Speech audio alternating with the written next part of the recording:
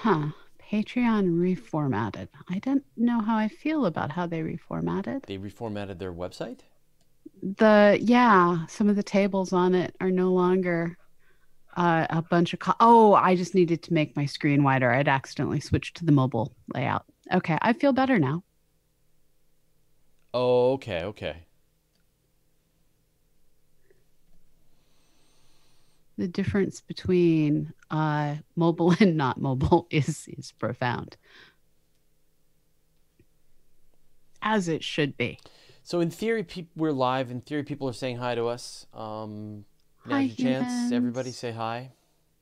I'm like slightly distracted. I've been stuck in technical support with my phone company for the last 2 hours now. So you're hoping to record without them actually coming back from putting you on hold? Well, no, it's we're doing it in chat. And Okay. so, every now and then people who are watching the show may notice my attention shift for a second and hear a little pop, and that's just my browser registering their latest inability to solve the problem. So sad. So sad. Yeah. No, no service. They totally broke my phone. Okay, great. This is fun. There's a pop. You won't hear it, but the people watching will hear it. Anyway, so let's say hello to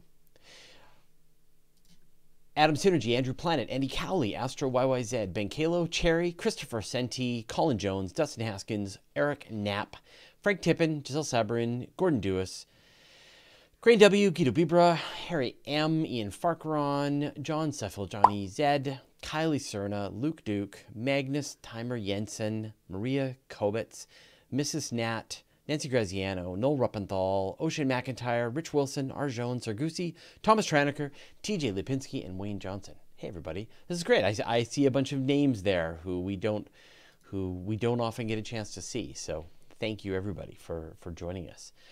For those of you who have no idea what it is that you have stumbled into, you are about to watch us record a live episode of Astronomy Cast while Fraser also attempts to navigate phone technical support with, unless it worked. Did it work? It didn't Did work. they fix your Did they phone? fix my phone? Wait, come on, come on. Wait for it, wait for it.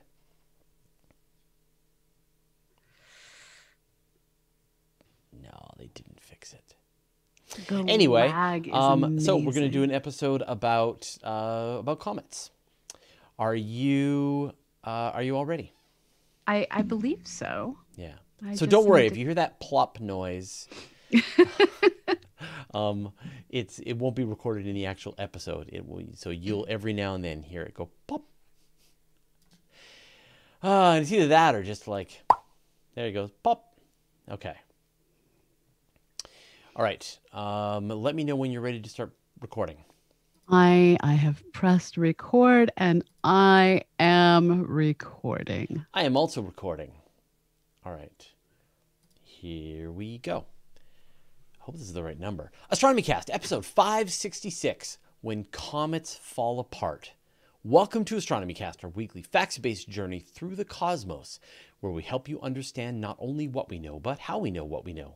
I'm Fraser Cain, publisher of Universe Today. With me, as always, is Dr. Pamela Gay, a senior scientist for the Planetary Science Institute and the director of CosmoQuest. Hey, Pamela, how you doing? I'm doing well. Spring keeps playing with our minds I here. It know. is glorious and fully flowered and like 6 degrees Celsius. Oh, It's really? it's Oh, like 40-ish out. It's supposed to get below freezing tonight. I am bitter. Our apple tree is in full on bloom and there are no bees. yeah. We have It tons of needs bees.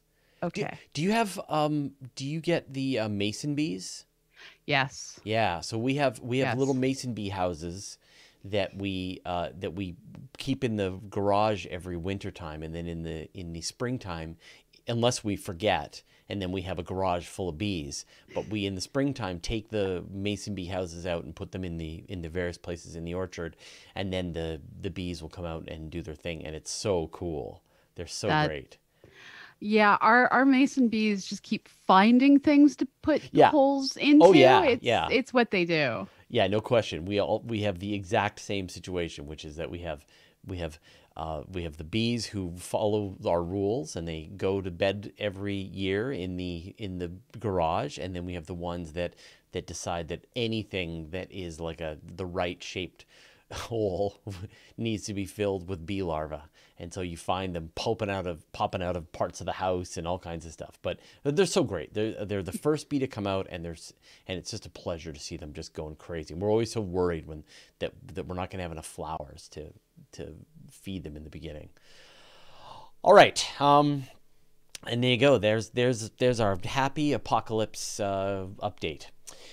As everyone knows, the universe owes us a bright comet. There have been a lot of promising candidates, but in the end, they always fail to live up to our expectations. Comets keep on breaking up with us. It's It's true. true. So did you get to see Hale Bop when it Oh was yeah. out? Oh yeah, yeah. And this is the thing is that I talk to the children these days, the kids these days, people who are, younger than 30 Right. who don't remember what it's like to have a Yeah. bright comet in the sky. There is nothing like it. And we need this to happen again, but as near as I can tell, comets are much more interested in breaking our hearts than fulfilling our dreams. Yeah, yeah. And so it's like northern lights, Yes. total solar eclipse, Yes. incredible meteor shower, Yes. and bright comet. I've Those seen 2 out of 4. I've seen. Oh, so those are like that's the I don't know the hat trick, whatever you make with a four four hats quad. That's the quadumvirate of astronomical experiences is to get those four incredibly bright objects to see them all in your lifetime. And normally you will see them on a regular basis, right? If you're organized and you're willing to travel a little bit, you can see them all. But the one that you can't guarantee that you're going to see is that comet. Comets show up on their own. They're the And wizards of they're the they're the wizards of astronomy, astronomical events. and there are ways that they break up that are fine. So the great breakup that we experienced was, of course, Shoemaker-Levy 9. This was a massive comet that never promised us a pretty bright star in this bright comet in the sky, and instead it put on an amazing splatter show on the planet Jupiter. Yeah. So let's talk a little bit about this like what causes a comet to break up? So there are a couple of factors. I First of all, comets are made of not the most stable substance. They are a mix of ices, water ice, carbon dioxide, all these different gases, nitrogen that have gone into their solidish form. And I say ish because it doesn't take a whole lot of energy to transform these ices back into gases. And when this happens, they greatly expand in size. And so I mean, just to be clear about this, right? That the interior of the comet is not a complete frozen ball of ice in a sphere. It is just a loose collection of rock and gas and dust and all kinds of stuff. And that when it Yeah. warms up, then these gases start to sublimate out of them. And this is where the dust and gravel that's mixed in as well, along with some organic materials, becomes important because when that gas sublimates, all of those other materials get shot off the surface and form this coma of various materials that reflect the sunlight back to us, allowing us to see them. So we are able to see comets as these bright, gorgeous comas and tails because they are unstable balls of ice that is lumpy and bumpy and sometimes even rubber duck shaped. Right. And so the spraying off of the material, this is their feature. This is what you want. A good comet is one that is going to blast off all of this material into space, but not too much. Right? And this becomes our problem is they are very loosely held together by a touch of gravity, a touch of chemistry. And when those physical I'm going to start that sentence over. And when those physical bonds aren't strong enough and that gravity is too weak, the comet can blast itself apart or even get shredded by gravity. Right, right. Okay, so we know sort of why comets are really just a rough amalgamation of stuff. They're just can't wait to fall apart anyway. So that's why they fall apart. But what are the specific kinds of events that will cause them to be more likely to fall apart? So the two big comet killers are gravity and heat. So with our good old friend Shoemaker Levy 9, when it got too close to Jupiter, tidal forces, the differences in gravity between the near side and the far side of the comet were enough to pull that comet into a series of chunks that on its next orbit, well, plunked straight on into Jupiter and did a glorious job keeping all of us deeply involved during I believe that was the summer of 94. Yes. And that was awesome. More of that, please. Well, sure. I mean, we don't get to really appreciate, but we get to see the effect of all of these chunks smashing into a Jupiter, and I guess that's fine. But It is very fine. Don't forget, it wasn't just that they smashed in and created those black splooches that we saw. yeah, They also created giant fireballs that extended out from the edge of Jupiter's surface. It was kind of awesome. well, and we learned a tremendous amount about the upper layers of Jupiter by gouging out all this material. I mean, it was a scientific boon, the likes of which planetary scientists had never even known they could have hoped for, right? How else are you going to be able to throw Yes. a I don't know, a city-sized chunk of material into Jupiter and see the effect? Only when space is willing to pull this off for you. And we think, and by this I mean there are a few random researchers out there, and this is highly controversial, but sometimes you have to just like the controversial story. There are a few astronomers out there that think that Comet Encke may have actually gotten pulled apart into multiple pieces through close gravitational passes with our own planet Earth. And there are a few hints that maybe there was even some impacts with some of those pieces. So it doesn't take a giant planet to tear apart a comet. That comet just has to get, well, a little too close and have a really rough day.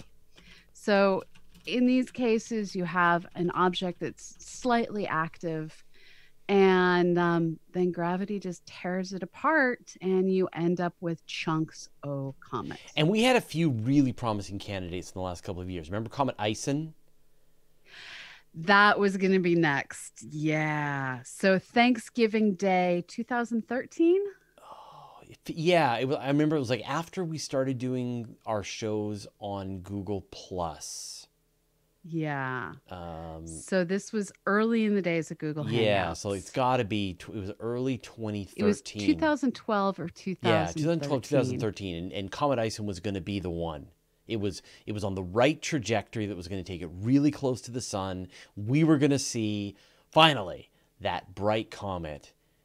What happened? And on Thanksgiving Day, it passed behind the sun relative to us. So we couldn't watch it in the moment, but it was a fairly close pass. It didn't spend very long behind the sun. It went in glorious and it came out a cloud of dust. Did it even? I remember it like it was like astronomers were watching the other side, like because that's exactly right. I mean, for you to get a nice bright comet, it has to go close to the sun to expand out, and it has to come close to the Earth so we can see it. We knew the trajectory was going to bring it close to the Earth, and I remember that us astronomers watched it go in behind the sun, and then they were waiting, and they were Yeah. waiting, and then they're like, And "Okay, where to I go?" remember Noisy Astronomer was over at our house for Thanksgiving, and Nicole Gallucci. And we were constantly updating Twitter, trying to find out what happened. We were ready with you to jump on Hangouts Yep. if there were cool images coming out. And instead, there was only Yeah, I sadness think because if I recall, and again, this was 8 years ago or whatever, there was nothing. Like it didn't come out the other side from the sun. and and there was a little bit of controversy about this because there certainly was not a comet that came out the other side, but there were observations where the timing was wrong unless it was something that simply had its orbit radically changed. Right. There was essentially a debris cloud Right. that came out the other side. Yeah. And there were a few moments of wishful hopefulness of maybe there are some chunks still in that debris cloud that'll be big enough to give us a comet. And no, there were no chunks in the debris cloud. It was the comet that died on Yeah. Thanksgiving, US Thanksgiving Yeah. Day. Instantly, just Yeah. gone, vaporized, and so it tore itself Yeah. apart, and then the pieces were vaporized, and the comet was gone. And one of the unfortunate parts about this is as they recreated what had to have happened, it was figured out that it was probably a couple of hours before its absolute closest approach that it got torn apart. And so as it went through its closest approach, all the pieces were already broken up, giving them a lot more surface area to get blasted by the sun, just destroying whatever was left. Right. Right. So we've seen an example then of, we talked about Comet Encke, we talked about Comet Ison. Do you remember McNaught? That was our next great hope.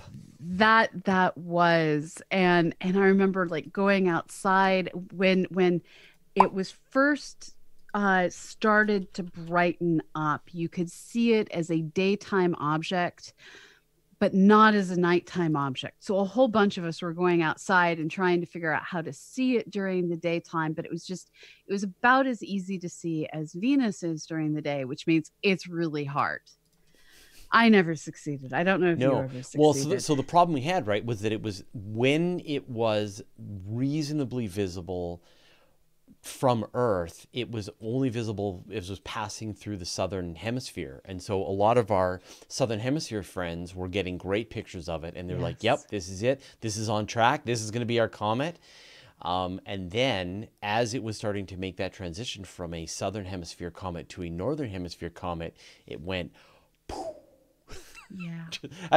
for the people who are listening, that's me making a sort of a puff explosion sound as the comet just turned from a fairly compact, really cool object into this giant, and it ended up being just this enormous one, just this absolutely enormous object, but very diffuse, definitely not visible from the in the So sky. our Australian and African colleagues Yeah, have these amazing long-tailed, it had this weird stuttering tail, yeah, images super close to the landscape because it was so low in the sky. These are some of my absolute favorite comet images. They're often taken in twilight. We got nothing. yeah. Well, I mean, the southern so the southern hemisphere were like literally the moment they're like, okay, well, they're handing the camera off to us, right? They're handing the telescope from the southern hemisphere to the northern hemisphere. We just get a gigantic diffuse puffball because the comet tore itself into pieces. And and this year too, Literally just days ago. just days ago. Yeah. It was Comet Atlas. Comet Atlas. Comet Atlas was predicted to be at its brightness somewhere between second magnitude, which is about where Betelgeuse got at its dimmest, to -6, which is like you contemplate, can you read by the comet? That's how bright -6 is. Now, it wasn't going to all be the brightness tight in one place. So it wasn't going to be like a fireball in the sky. It's going to be spread over the whole size of that comet. But that's still amazing. Yeah. And it was getting brighter and brighter. And it was the end of this month. It was supposed to hit its brightness. And then it went from being a nice, tight little nucleus with a pretty little coma and a well formed tail to being at least three pieces, three separately observable pieces Yep. that are separating in distance, that just within days after the episode were spread out by almost 2,000 and 4,000 kilometers. And thanks. Sorry, Atlas. Fail. But you know what? We keep going. Now, did you trace what happened with our even interstellar comets? Seem to have gone through this as well. Yes. So, Comet Borisov. And this one's a bit tragic because poor Comet Borisov, here's an object that formed in another solar system that underwent some sort of a gravitational interaction that flung it out of its home, sent it our way. And as it goes on its touristic journey through our solar system, the sun is like, and you're done. Yep. Just broke it up. Yeah, and broke it up. Broke it and up. I mean, I think the thing that's so funny is that this is, I mean, the fact that Comet Borisov, while Comet Oumuamua was so weird, although now it looks like we might be able to explain it with the same thing, but Borisov was just like, was behaving precisely like a comet at every step. Exactly. It was exactly. And then of course, obviously, breaks apart and forms just like a comet ought to. Borisov.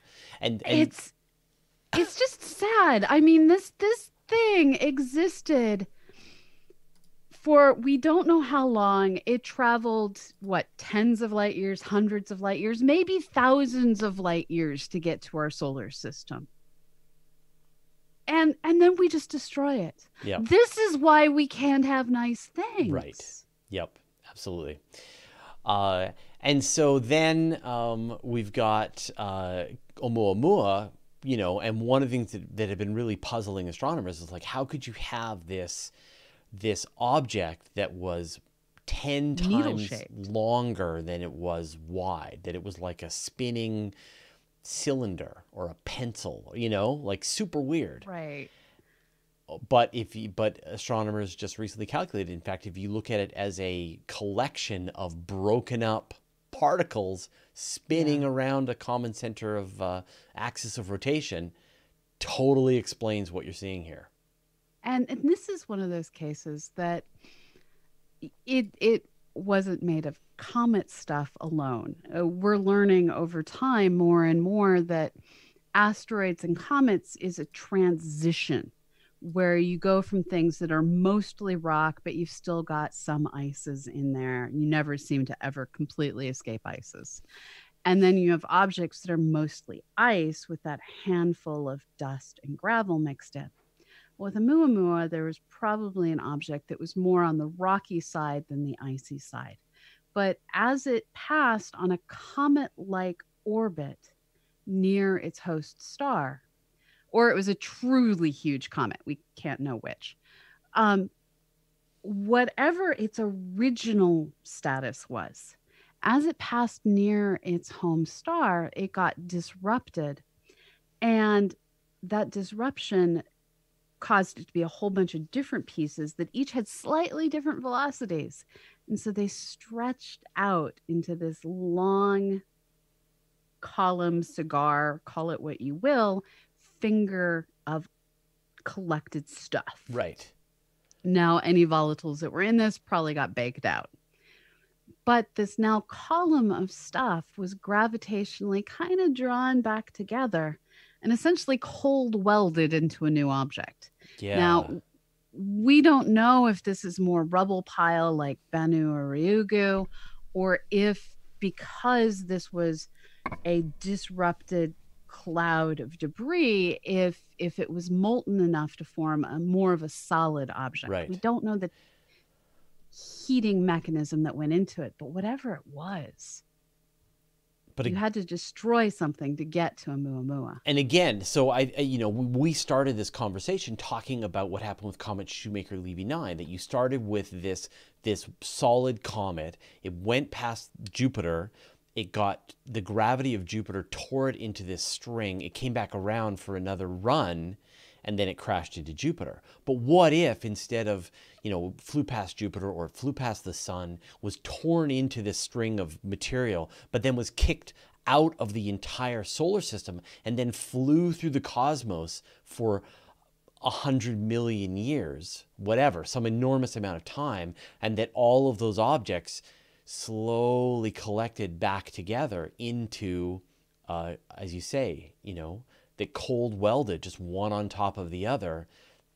That seems to explain the behavior and the what this thing looked like, which is, again, just an absolutely fascinating idea. It's so exciting to, And more exciting the to me. Okay, fine, an alien spacecraft is more exciting, but when I think about it was legitimate, not a rendezvous with Rama. right, but when you think about legitimate answers for what Oumuamua was, that one is very exciting to me.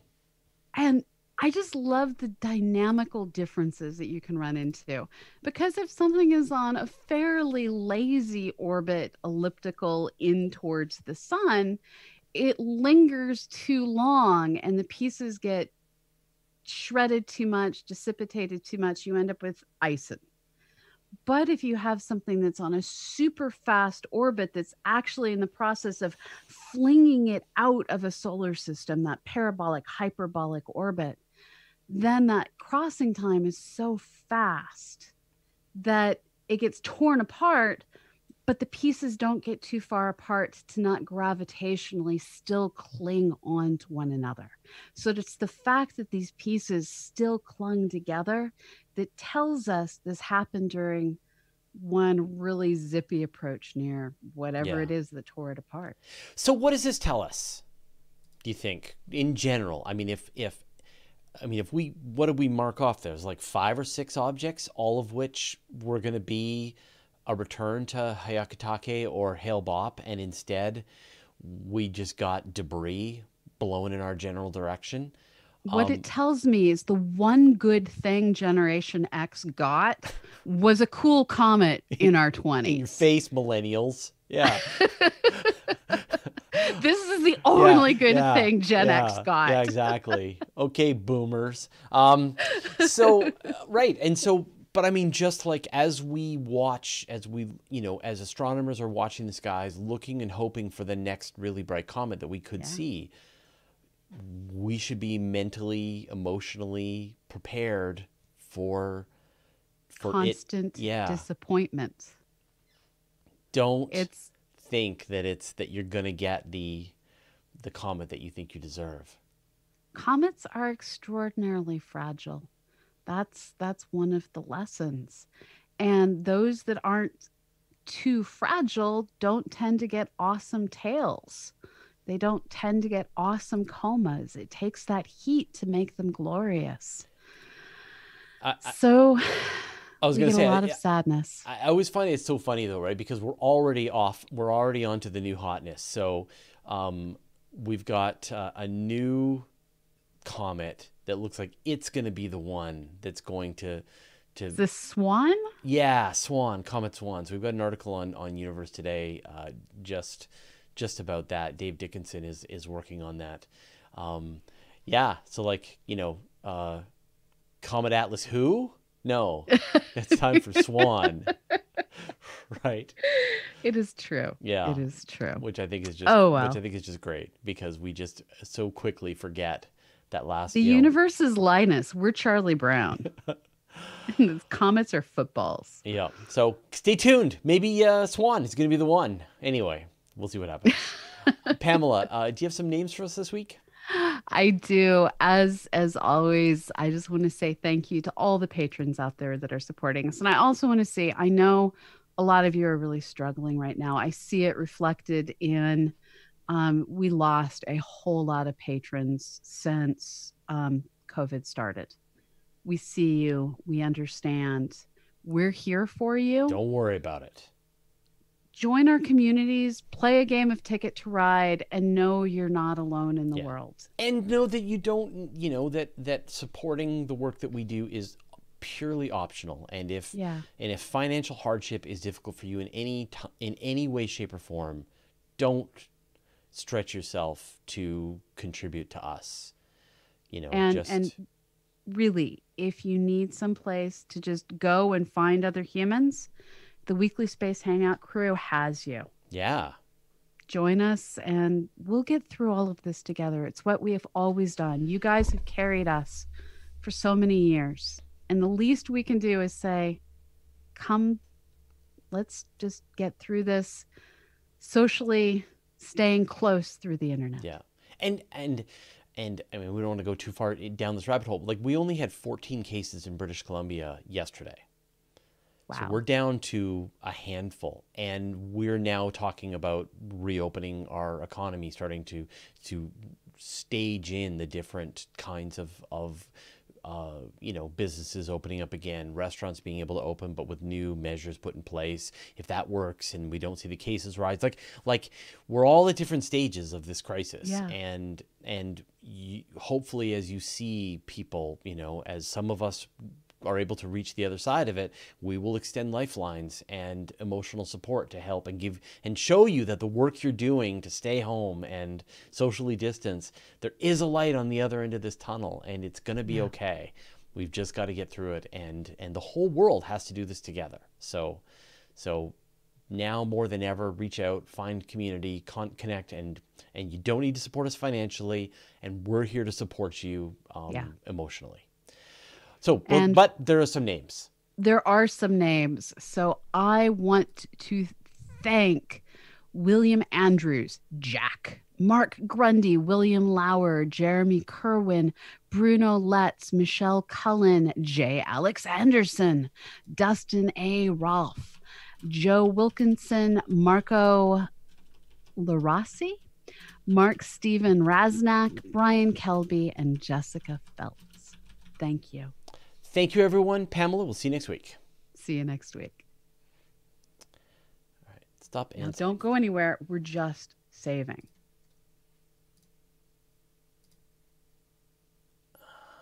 $5.66.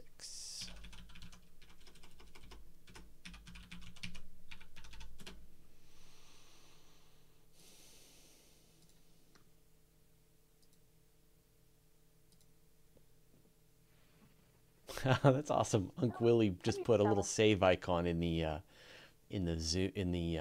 Slack chat. That is so great. That's awesome. And now we save. Okay, we saved. We're safe, but for how long?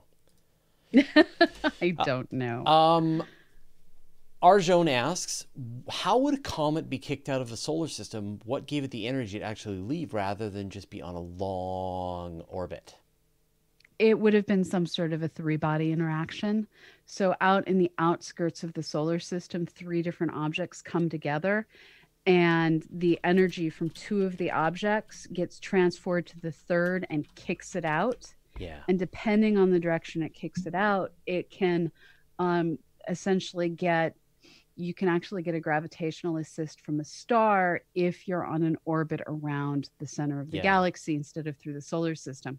So you have that three-body interaction that puts it on an escape velocity, gets an added bump from its passage past the star, and there you go, escapee on its way. And the key is that comet, so when you sort of measure the closer you get to the sun, if you're in orbit around the sun, you need greater and greater escape velocity to be able to get away from it. So here around Earth, it's like 42 kilometers per second is the change in velocity that you require from this location. Now, if you are already going around the Earth, you're already getting 30 kilometers per second, so you only need an additional 13 kilometers per second of velocity to escape the solar system. That's a tremendous amount of velocity. Yeah. But when you look at a comet that's in the outer reaches of the solar system, it essentially is just at the very edge of escaping already as it comes in on its big, long journey down into the solar system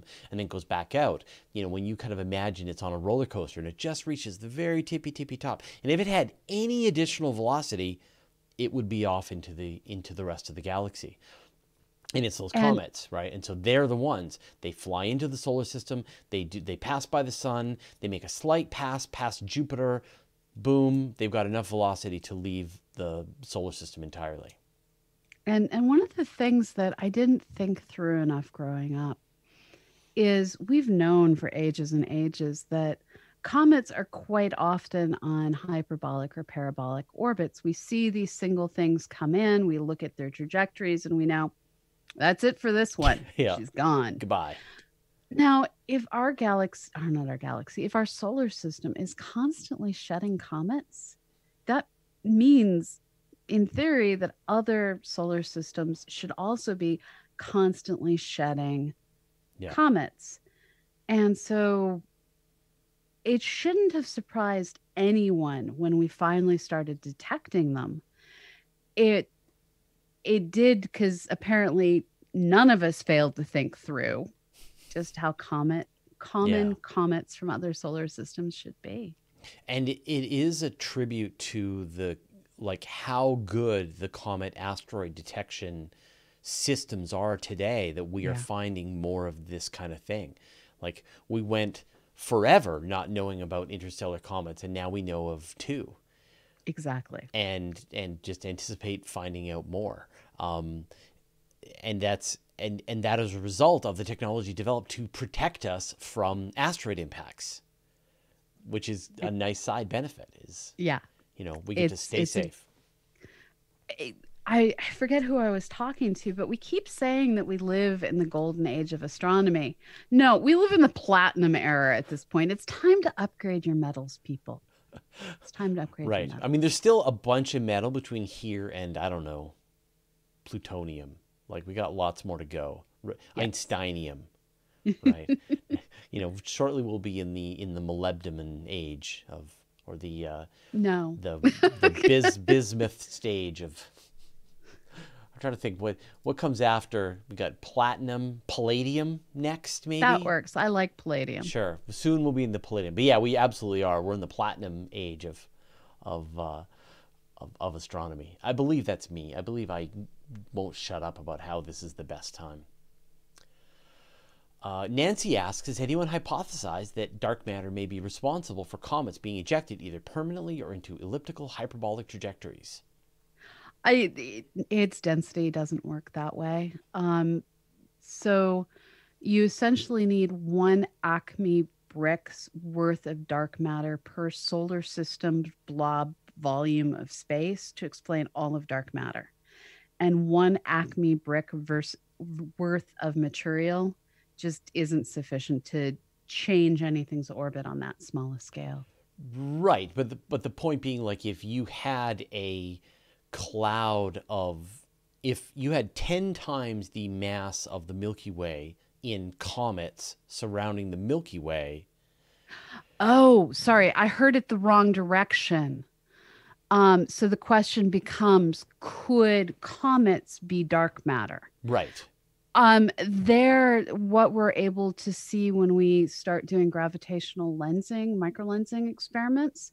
Um, the way that the dark matter shifts and moves when two galaxies slam into each other and two galaxy clusters slam into each other tells us that whatever dark matter is made of is a non collisional particle. Right. So, since comets do smash into each other quite happily, Yeah. and dark matter is made up of particles, and we can even start to figure out what size those particles must be limited within as we look at Yeah. this data. It's now But it's you're dark going to matter get, is non-baryonic I mean, stuff. we've talked about dust and how nasty Yeah. dust is. Imagine 10 times the mass of the Milky Way is just comets. Like, Yeah. you would see that. So at this point, Yes. astronomers have literally ruled out every kind of mass except for black holes. And right? And And even even the that we've largely yeah, outruled yeah. with the Macho and Ogle projects. Yeah, and so you sort of got the situation where the only thing that could be massive but not visible is black holes, and they've been able to rule that out. And so we're just down Yes. to some kind of completely invisible particle in the electromagnetic spectrum, but Yes. still influences us through gravity. So it's not dust, it's not debris, it's not comets, it's not planets, it's not brown dwarfs, it's not black holes. It's something Non-baryonic stuff. non-baryonic. Um, Unc Willie asks, do torn up comets explain the line of craters that appear to be the same age on the moon and other bodies? Oh, good In some question. cases, Yeah, we yes. should have covered that. Yeah. Oh, great question, Unc Willie. Yeah. Yeah. So if you have a bunch of broken up objects, they will slam into each other and make what's called a crater chain. Now, the majority of those crater chains that we see are actually due to secondary impacts. This is where you have your primary impactor come in, hit the surface, and then spray up material that is often still in the process of falling apart. And it's that sprayed up material quite often that creates those crater chains. But yes, you do end up, and we have these on Earth. There's a few double impact sites on Mm-hmm. Earth that are considered to probably be some object that fell apart in the process of attack. Yeah, and so you can imagine they make close flyby of Earth. They get torn apart into a string of debris. Next time around, they smash into the moon, and it's just like a machine gun Yeah. spray. Boom, boom, boom, boom, boom, boom, boom in this line of craters, and we see enough of them to know that that's a thing that happens. Incredible. It's kind of awesome. Yeah. Um, Wayne Johnson asks, do comets ever... Oh, no, sorry. This comes from Marjon. Do comets ever fall to the Yarkovsky effect and spin themselves apart? They spend so much time in deep space. I don't know. Yeah. I don't know if we have enough data on any object. Um, Now, the Yarkovsky effect is going to be much less because they experience less light pressure out at that distance. Um, yeah, I don't know if the almighty Yorp can destroy a comet. and that was also... oh, Gordon. Okay. Um,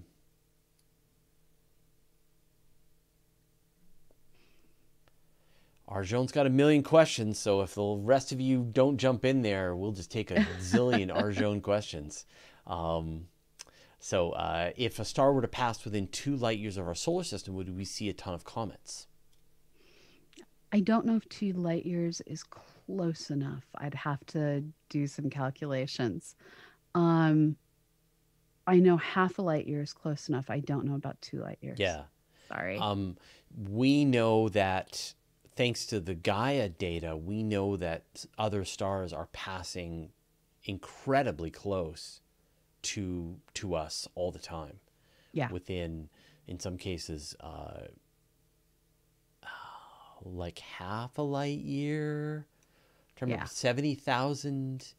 I'm trying to remember the number. Anyway, we've done some stories on this. Just every few tens of thousands of years, another star comes close enough to kick comets. But it's not like the sky would be filled with comets.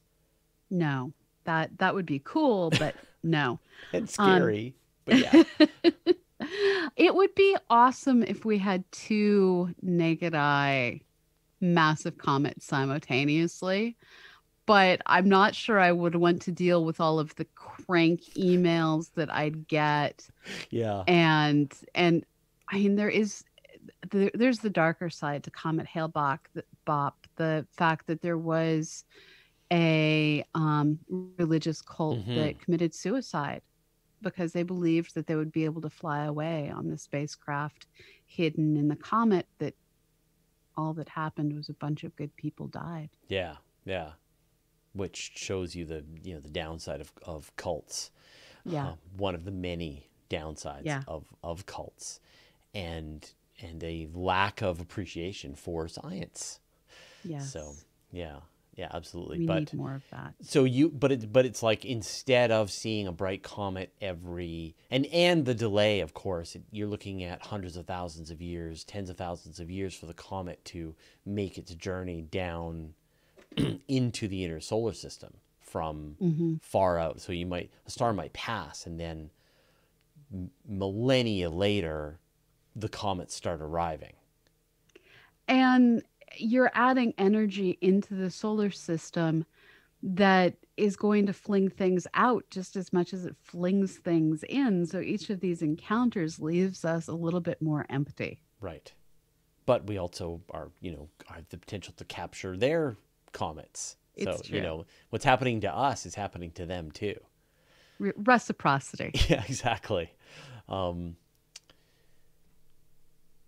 um, Ron Hook. Astronomers have been detecting exoplanets for years with greater detail. Will we ever be able to detect exocomets? We already have, not Oh, individually, but we've seen the Oort clouds and Kuiper belts of other solar systems. yeah. So, in en masse. Yeah, the Atacama Large Millimeter Array, ALMA, yes, just yes. Ben Kalo is asking, what happened just before the moon locked to the Earth? Did its rotation period gradually slow to a stop, or on its last day, did it almost make it around and then reverse direction and then oscillate back and forth for a few thousand years until it ran out of angular momentum? Um, I don't think angular momentum would allow it to oscillate. I'm pretty sure it just slowly stopped. Right. So it's not And like the it went this way and then it turned back no, and that then would it just, take extra energy. right. But what's cool is the Earth has also been getting slowed down, and there's fossil records of clamshells that were recently used to figure out what the length of the Earth day was. I forget how many years ago. We covered it in Daily Space. I'm not remembering any of the details, Yeah. but we have an article somewhere on dailyspace.org about this. Right. The thing that's pretty fascinating is, from what I understand, the process of the moon moving away from the Earth and the Earth changing its rotation rate actually Mhm. happened very quickly.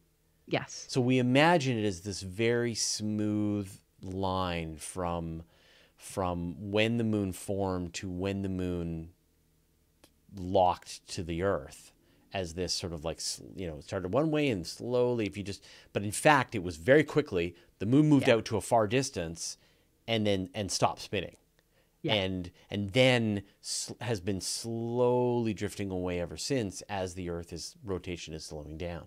So it's a little counterintuitive to what you would think for how quickly that whole process happened. There was A actually a whole sci-fi show that happened. I don't know if you ever watched that sci-fi show where they're back they built a time machine. They're back in the dinosaur age, and they were like building dinosaurs were. Oh, was this the one when we were like 5 years No, no, old? no. This was like maybe 8 years ago. Like No, I missed that one. it was like the main bad guy from um, Avatar was the main character in this show. Someone in the chat, I'm sure, will say, Okay. and then so they were like, whoa, look how big the moon looks, but actually the moon wouldn't look that much different, right? Oh, Um, well. Well, okay, people hey, do. I got a comic question. John Okay, go Suffield for it. asks, if aliens landed in the USA and said that immortal line, "Take me to your leader," would you? I guess we can't begin a political conversation. So what do you think? But do you think that just in general, if aliens land anywhere on Earth Hmm. and said, take me to your leader, would you feel like opening up correspondence with the political establishment in your country, the government, makes Yeah. more sense than take me to your scientist? Like, would you bring, um, y- So if you took the alien to the scientists, the military would promptly lock up the scientists and the so let's say you aliens. make it a way that you take it to the scientist and there's no way to cover it up. Right, right. And so this is where if you can do it completely open access and make it a conversation among equals where they aren't capturing us, we aren't capturing them, and the military isn't capturing all of us. Yeah. Um, I think that's how I'd want to do it is the welcome. I'm going to call together not just the scientists, but also the philosophers, the great thinkers, because I mean, scientists make mistakes all the time because our curiosity carries us ahead of our morality. And Hmm. Descartes said that's the root of all sin. And I don't know if sin's the right word, but you sure do F things up when you act without full Yeah. understanding. I mean, And have you seen Arrival, the movie Arrival? yes, Or the foreign language one, that one's a yeah, beautiful, beautiful beautiful movie. one.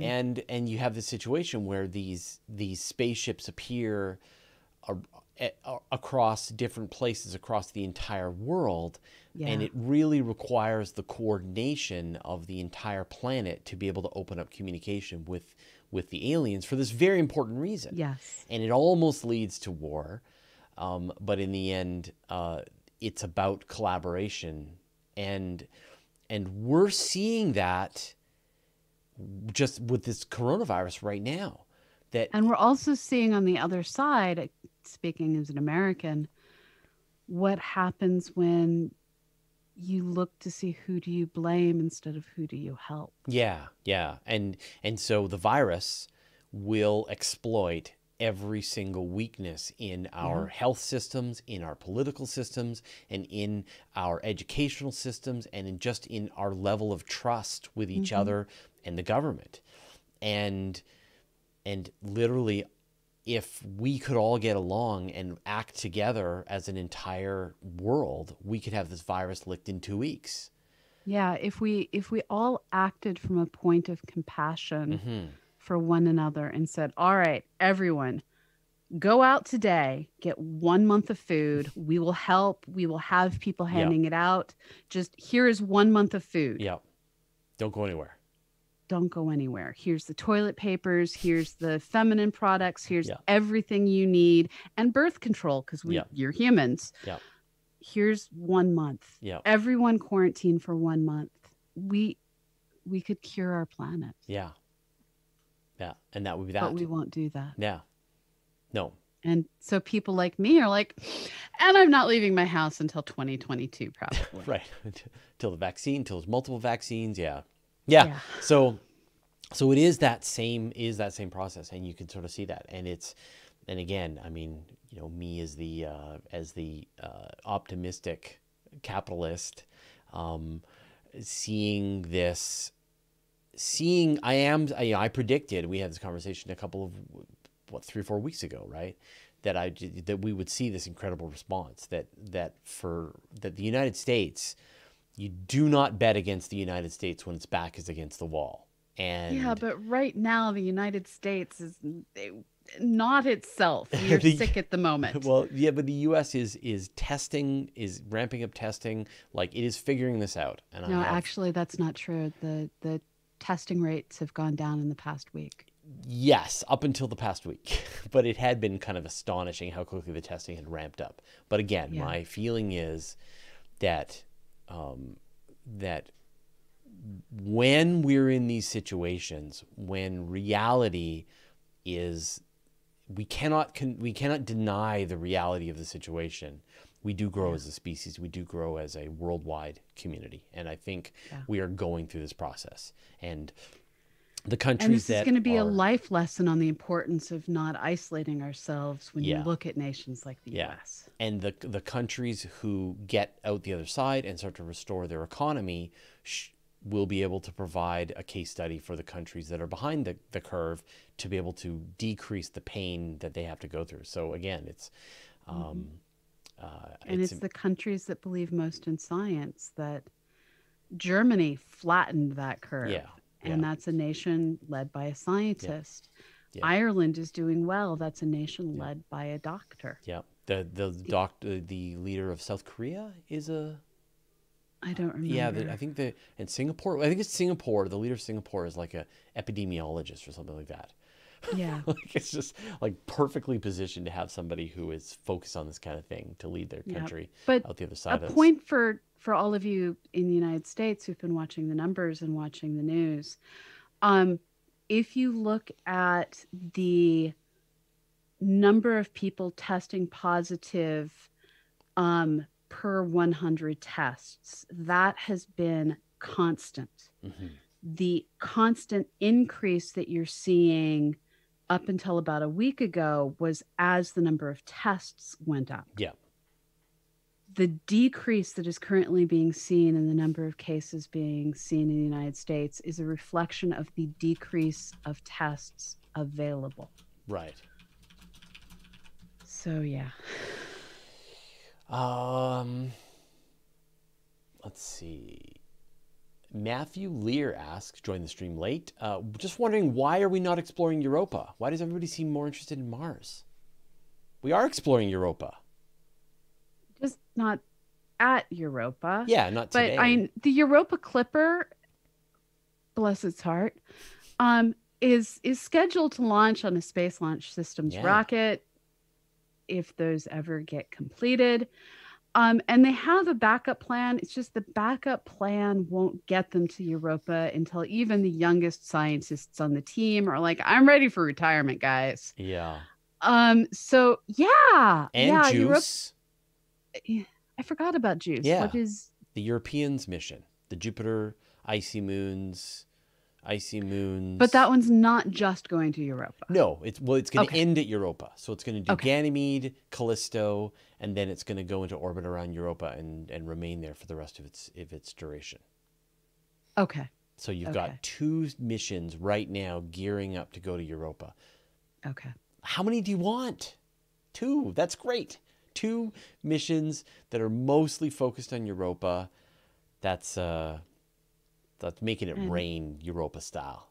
and can we like go to Neptune next? Oh, yeah, yes, please. And don't forget Venus. Yes. What I hate is we are now at the age, like the physical age, this is ignoring the robot body future, where when they announce new missions, you have to look and see when they actually plan to get to the world and figure out what the probability is you'll still be alive. Yeah, I know. When you think about these, it's kind of stunning to think that we actually made it to Pluto at all. A Yeah. 10-year flight time. Alan Stern just pushed that, through that spacecraft out into Pluto what word. And missions that need to get into orbits take much longer to get Yes. to their place because they need to have they need to match velocities with the world they're going to. Yeah. So I'm just going to keep pointing this out to people. Bepo Colombo, which is not a minor planet. There was the most amazing misidentification of that spacecraft last week. It was named in 1999 and will not get to its world until I think 2025, So sorry, which one? 2027. The European mission to Mercury, Bepi Oh, Colombo. Bepi Colombo. Yeah, yeah. Yeah. So that mission is going to be 25-ish years Yeah. from naming to orbital insertion. Yes. So yeah. It took a long time. All right, so my technical support journey just wrapped up to an end. So the problem was that one of my phones in my network, my son's phone, couldn't make calls on the Wi-Fi service, and our cell phone service is terrible. So you pretty much can't make a phone call with your phone. Yeah. So we couldn't make the phone service work. And so I went through technical support, and out the other side, they still couldn't get the phone service work, but they also broke the phone service on my phone. Oh God. Yeah, so that's this 3 hours, and now 2 phones in my house don't work.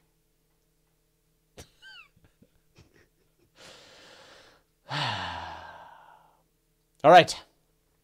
And upon that note, we've reached the end of our hour. So, and my technical support. Now I wait for their next their next support ticket to come through. Pamela, what are you working on next? Where can people see what you're doing? So over on CosmoQuest X, we on twitch.tv/CosmoQuest X, we're working to bring out more and more content. We're doing morning coffee that is slowly morphing into community coffee in the morning, where we talk about what we've done, what we dream of doing. This morning, a whole group of people shared their eclipse experiences from 2017 as we look to 2024 in the future. So check that out. I personally, I've been running a sale on my Etsy store for all of my patrons, and this weekend I'm going to be packing up all of the paintings to send out to humans. And on Sunday, I'm going to be making more art. Right on. So follow me, Star Strider, on patreon.com, on twitch.tv. Get notices when I'm getting ready to go live. Get first glimpse of everything I create. What about you, Fraser? What are you up to? So I know you have lots of excitement going on. yeah, so on Monday we are going to have a interview with Kevin Peter Hand. I think I have his book kicking around here somewhere. Yeah, here we go. He wrote Alien Oceans: The Search for Life in the Depths of Space. Excellent. Yeah, so we're going to be talking on Monday on Open Space. Monday after that, just to give you all some advance warning, I've got Das Valdez on the show with me. Oh, he's cool. Yeah, yeah. So we're going to be talking from Kerbal Space Academy. And so we're going to be talking about all the incredible, like some of the greatest reporting he's been doing on everything that's happening with SpaceX. So stay tuned for all that. Excellent. Right on. Okay. Thanks, everybody. And we'll see you all next week. Bye-bye.